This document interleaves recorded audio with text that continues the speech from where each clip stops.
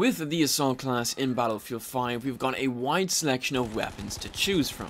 We've got a couple of SMGs, which are good for when you want to get up close into the action and on the front line, and then we have these semi-auto rifles, which are amazing for longer ranges and taking those calculated, accurate shots. But between both of these types of weapons, is there any middle ground? Is there a weapon which allows you to be effective in both long range and close quarters combat?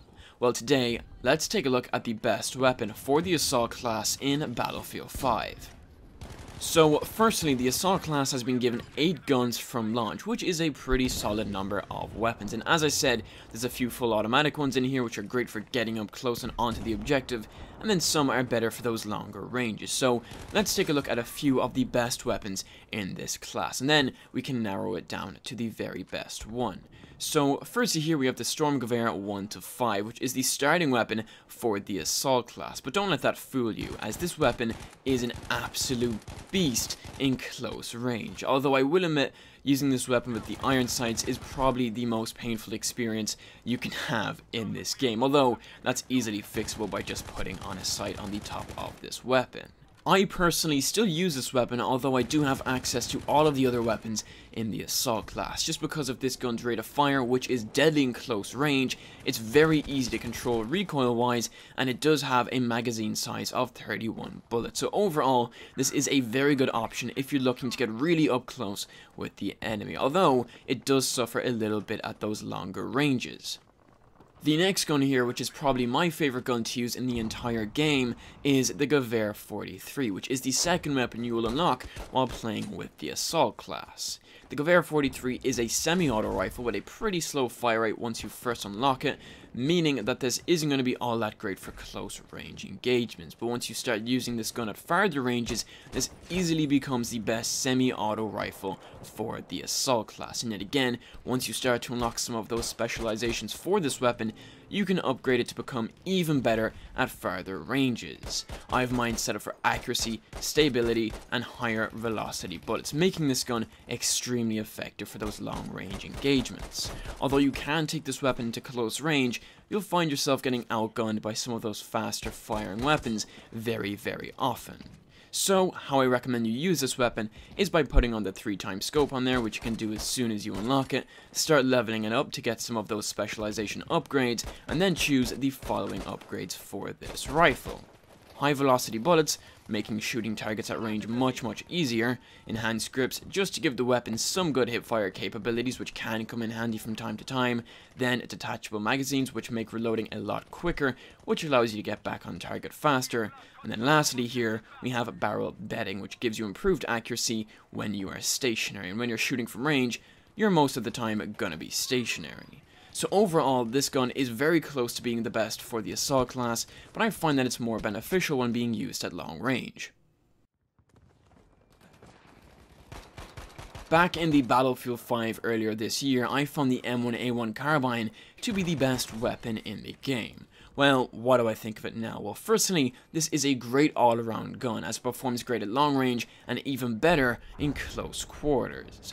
The M1 has a very fast rate of fire, although it is semi-automatic, but it has no problem going up against the SMGs in close range, and it is also extremely accurate for those longer ranges. So this gun really can be used on any map and in any situation, as if you're in the wide open and spot somebody in the distance, this gun can handle it. Or on the flip side of things, if you're finding yourself in an urban environment, this gun is well able to perform when it needs to.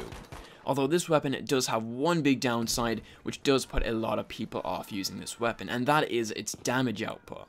As I said, you can take on targets at long range, but it does take quite a lot of bullets to do so, and sometimes it does become a bit of an annoyance, although in close range, that really isn't much of an issue, but taking on enemies from afar can become a bit annoying over time.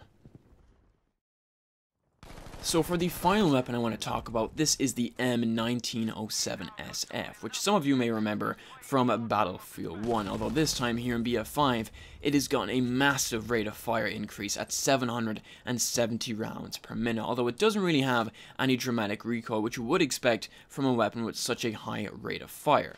In close range, this weapon performs and feels exactly like an SMG, if not better than one.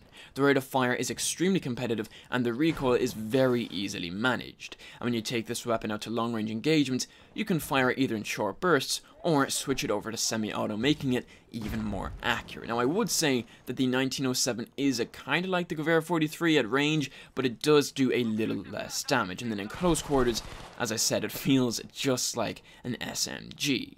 Now, when I first started using this gun, I expected there to be some sort of catch, like a really bad bullet drop-off or a horrible reload time. But really, there wasn't anything to fault with this weapon. So after playing a few rounds and unlocking some of the upgrades for it, I chose the following weapon specializations. Well, I pretty much just chose the entire right side upgrades. But anyways, firstly I chose quick aim, then extend magazines to let me continue firing, as the high rate of fire really does burn right through your bullet count, and then I put on the custom stock, giving me improved accuracy while moving, which does come in very handy indeed.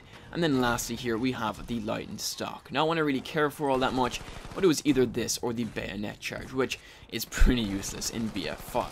So all of these combined certainly gives me an all-around amazing and kind of overpowered rifle. So, what is the best weapon for the assault class in Battlefield 5?